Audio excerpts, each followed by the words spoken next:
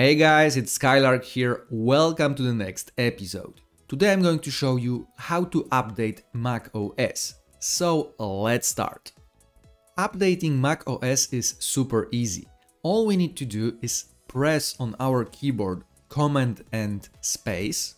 Once we do this, Spotlight search will pop up and then we need to type update.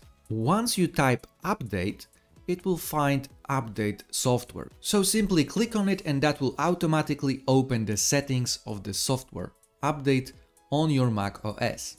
And over here, you can set automatic updates to be on and it will automatically check if you have any updates available on your Mac. And if so, they will show up over here in this place. So to update your macOS, you have two options. You can hit update tonight, which means that the update will be scheduled and your Mac will automatically update tonight. Or you can hit update now and your Mac will be updated immediately.